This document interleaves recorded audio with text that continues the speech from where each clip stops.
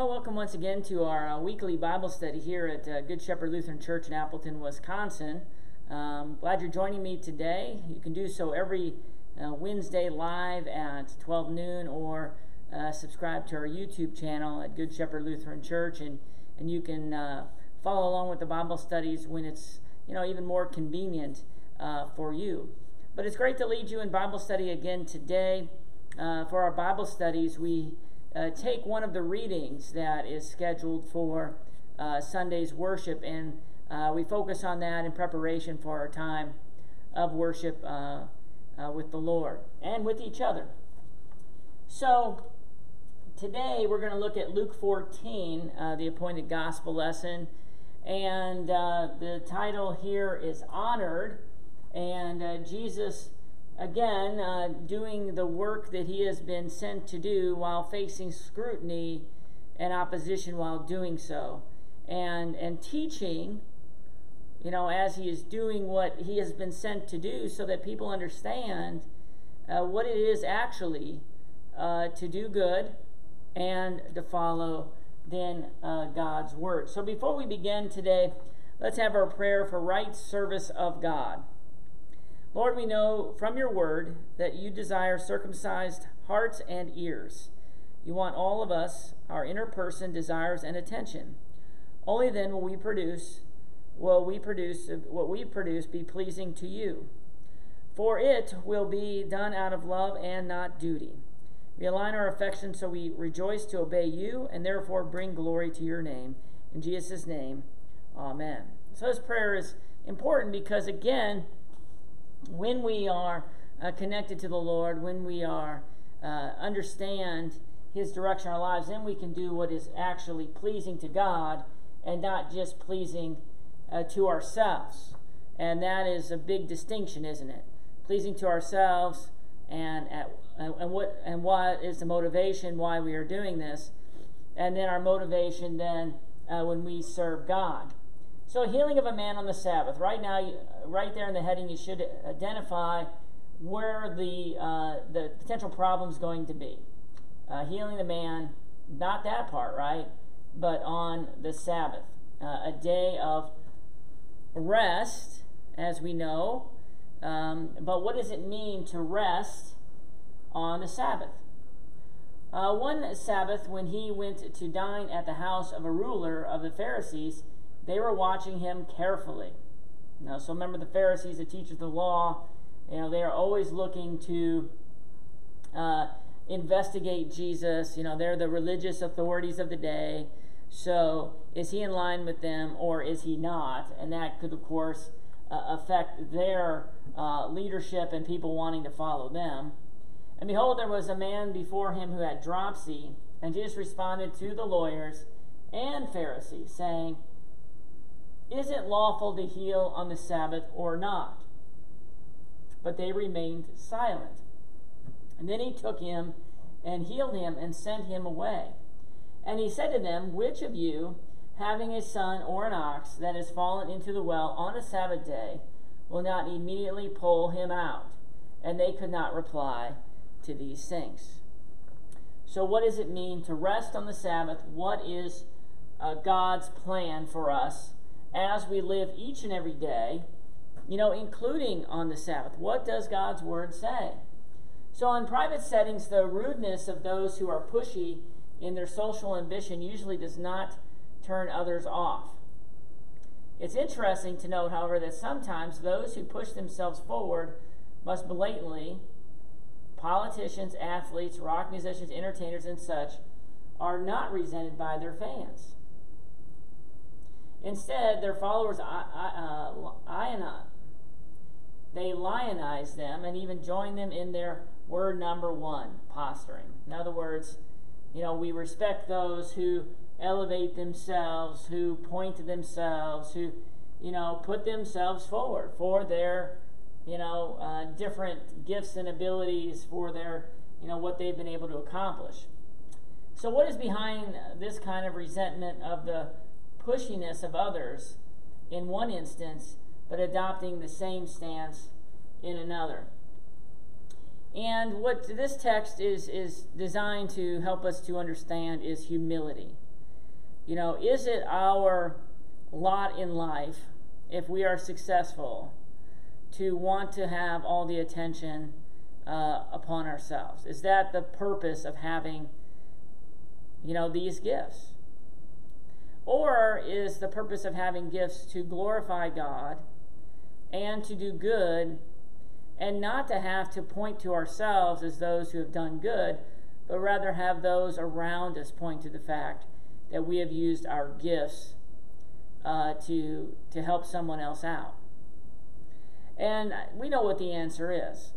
Our sinful nature wants, oftentimes, some want this, maybe not you, maybe not those around you, but there are those who want to be recognized, who want their name in the lights, and so on and so forth, who want to be appreciated, if you will, for what they have accomplished, who they are. And yet there are others who say, hey, it is best just to do good and use, again, my blessings to be a blessing unto others. So, what is behind this kind of resentment of the pushiness of others in one instance, but adopting the same stance in another? There's not consistency then in the way that we view others. They're allowed to do it because of these gifts. They're not allowed to do it in this situation. So where is the balance? The balance is always in our remembering who our gifts come from and what these gifts are intended to do. So our gifts come from God, right? And their intention is to serve God, to glorify God, and not ourselves. So pushiness and arrogance and desire to be so great, to be well known, is not something that we should actually seek after ourselves, but rather let those around us see our good works. And then they can elevate us if they choose to. We can accept their praise if we choose to, but ultimately to point to the one from whom these gifts, these blessings come from. So then this parable comes in. Now, a parable is an earthly story with a heavenly meaning. So Jesus understands the silence here. They're confused as to what to do on the Sabbath, whether Jesus broke the law or didn't break the law, what is right. And in that way, too, is how we are to just approach everyday life. And so Jesus is going to use a parable to help to unpack what just has taken place, how to teach them what is right. So he told them a parable to those who were invited, when he noticed how they chose the places of honor, saying to them, "When you are invited by someone to a wedding feast, do not sit down in a place of honor, lest someone more distinguished than you be invited by him. And he who invited you, both will come and say to you, 'Give your place to this person,' and then you will begin with shame to take the lowest place. But when you are invited, go and sit in the lowest place, so that when your host comes, he may say to you, 'Friend, move up higher,' then you'll be honored in the presence of all who sit at table with you. For everyone who exalts himself will be humbled, and he who humbles himself will be exalted." So Jesus told the pushy people that if they really wanted to be honored by others, they were going about it the wrong way. They should seat themselves at less prominent and less convenient places. Then, should the host invite them to move up to better places, those around them would honor them for their humility. Well, isn't that nice that, you took this low place and they invited you up and, gave you, this more important place to sit. So Jesus was needling them with his irony. He surely knew that such an approach could be just a plot, a display of false humility to further social ambitions. It might fool the people around them who couldn't see how self-centered their humility is.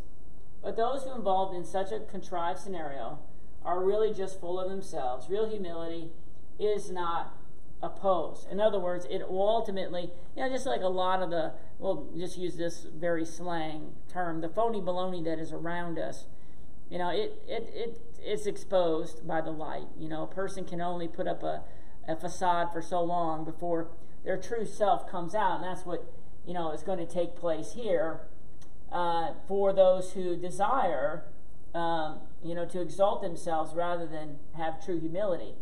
So Jesus ended his instruction to guests with a principle that Scripture repeats in a number of ways and in many places. Everyone who exalts himself will be humbled, and he who humbles himself will be exalted. So what is it about pride that makes it top the list of things that can't stand, right? Pride comes before the fall.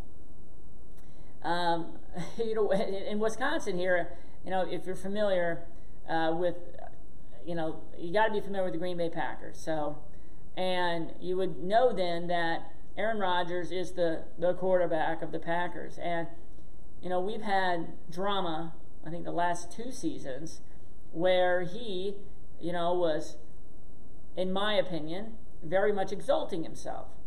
I'm the quarterback. I deserve this. I deserve that. So much so that it seemed to, put the team in handcuffs. They couldn't do anything because he seemed to hold all the cards. And yes, he's a great player. However, the danger, right? Even though he's very gifted, the danger is by elevating yourself up to be greater than the team, if you struggle, which you're going to do, if you don't win every game, which more than likely is going to happen, then the pressure, the attention that you wanted that was positive is going to become very negative. You wanted the limelight, you wanted, the place that is special, and yet here you are not delivering. And so this is, for me, the reminder in this life of humility is, A, we all have faults, and B, they all can be exposed. And don't put so much pressure on yourself by pointing to yourself all the time as someone who is great, but let others, see your good works. And again, what is the point of doing good? The point of doing good is not to be seen anyhow. The point of doing good is just recognizing it and serving the Lord who first served us. My favorite passage, as you probably know, is Philippians 2, where Jesus humbled himself, becoming obedient even to death on the cross. Jesus showed his love for us, that while we were yet sinners, he died for us. So pride comes before the fall. Our arrogance has no room for Jesus, has no room for God in our lives. And it just leads to self-destruction and the disdain and really kind of hatred of others. So why is true humility essential to receiving the blessings of God's kingdom? Well, again, where is your direction at when you are not humble? It's on yourself rather than on God, so you're not even remembering who God is or, seeing God as the one who's great. I think King Saul got caught up in this, didn't he? King Saul, he got so caught up in himself that he failed to recognize God, and then he lost God altogether. So how is true humility produced? How can we be these people who put God first, not ourselves, who put others first, not ourselves? How can we do that? So now we know that whatever the law says, it speaks to those who are under the law, so that every mouth may be stopped and the whole world may be held accountable to God. For by the works of the law, no human being will be justified in his sight, since to the law comes knowledge of sin. So humility is just in the fact that we are all sinners, and that as much as we do good, we still have to remember that we cannot do what is perfect according to the law, and we're all held accountable. So we serve because we have been served, not because it saves us. Because now the righteousness of God has been manifested apart from the law. Although the law and the prophets bear witness to it, the righteousness of God through faith in Jesus Christ for all who believe. For there is no distinction, for all have sinned and fall short of the glory of God, and are justified by his grace as a gift through the redemption that is in Christ Jesus. Don't remember, don't think of yourselves more highly than you ought. Remember you're a sinner. Remember that Jesus is the one who has made you right with God, and therefore serve the Lord rather than yourself. And then in so doing, you're going to serve others. When God's love is first and foremost in your life, you will be able to love others as you love yourself. And that's a true part. Those who are very arrogant should be great at loving others if they love themselves so much. So modern psychology teaches us that people need to feel good about themselves to be able to live healthy lives and to utilize their talents fully, right? We talk about encouragement and, you can do it, and that is a great motivator for excelling and succeeding. Today, some even take the assertiveness training to help them overcome bad feelings about themselves that have resulted from them being continually put down by people important to them. So, what gives us as Christians the best reasons for having a good self-image? Our redemption in Christ, that we are a new creation. Our baptism, this identity as a child of God, is greater than everything else. A man can make fun of us, man can say that we're no good and will never amount to anything, but we are a child of God. We are the redeemed. We are the saved. So carry that with you. It's so frustrating to me that we allow the world and our nature to really define us. We've been defined by Jesus' death and resurrection. So remember, look in the mirror. I'm a child of God. Whatever man says, it doesn't matter to me. I will hold on to that. I will live in his forgiveness and mercy. So how does knowing who we are help us to serve others in true humility? Jesus, knowing that the Father had given all things into his hands and that he had come from God and was going back to God, rose from supper. He laid aside his outer garments and taking a towel, tied it around his waist. Then he poured water in the basin and began to wash the disciples' feet and wiped them with the towel that was wrapped around him. So how does knowing who we are help us to serve others in true humility? We're totally dependent on God. That's our motivation to serve others. We have been served so that we can serve. And there's just no point in pointing to ourselves as that which is most important. But who most important is God and what he has done for us. I think we look at this text, and it's hard to believe within the church that this is even a potential. But Paul faced this. The disciples, when they were going out and doing miracles and preaching, people wanted to worship Paul. They wanted to worship Peter. They wanted to elevate them because of the good that they were doing. And it was great that they were doing good. But to the credit of Paul and Peter, we preach Christ crucified. We are servants of God.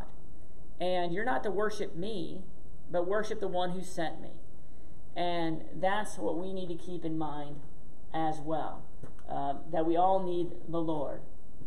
So he also said to the man who had invited him, when you give a dinner or banquet then, do not invite your friends or brothers or relatives or rich neighbors, lest they also invite you in return. In other words, boost your ego, and this becomes a cycle, and you will be repaid. But when you give a feast, invite the poor, the crippled, the lame, the blind, and you will be blessed, because they cannot repay you.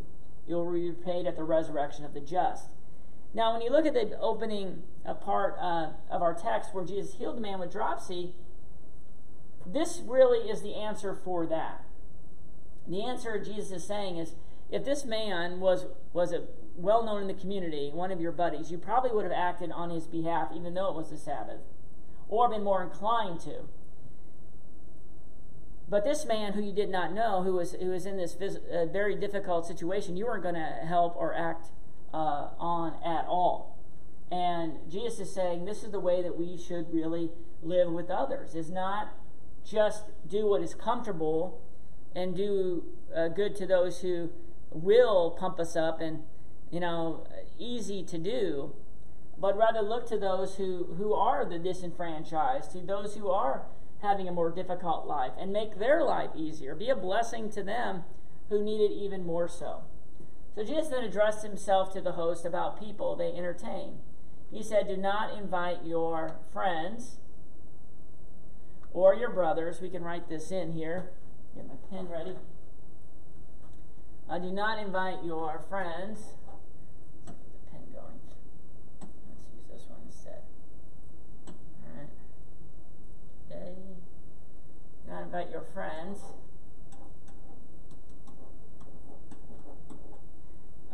Or your brothers. Now, this is not an exclusive statement, right, from Jesus. So you can still have friends and relatives over and things like that. But just be careful about your motivation, right, while you're doing it. And don't forget about those around you.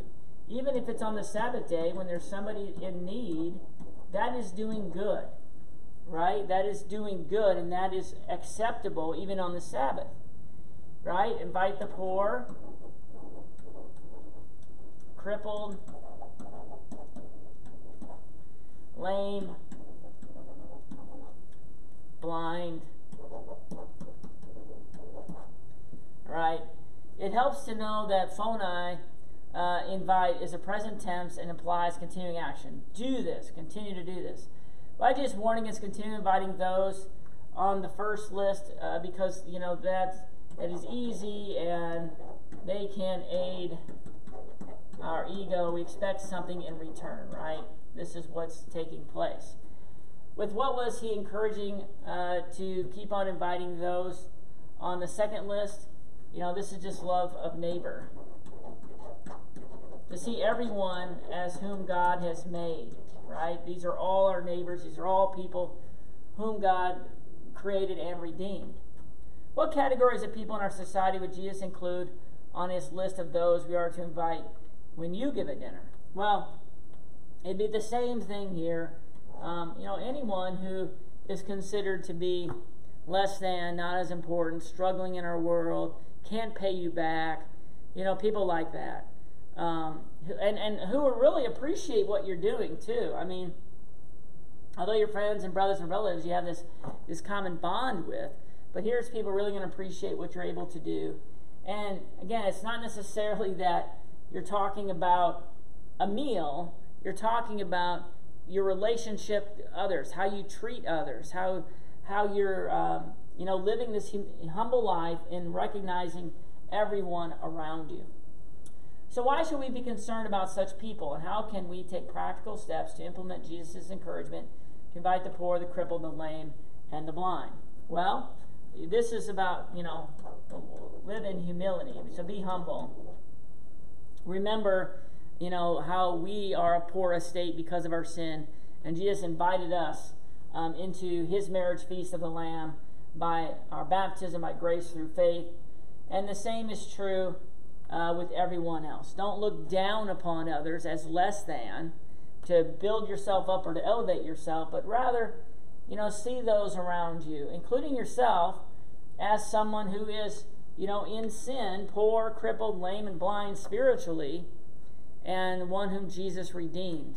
But those who certainly have more challenges in our world today, we should be concerned about such people and work to give them places of honor and to work to support and encourage them so that they know that they are of great worth and value and that Jesus died for them too and rose for them.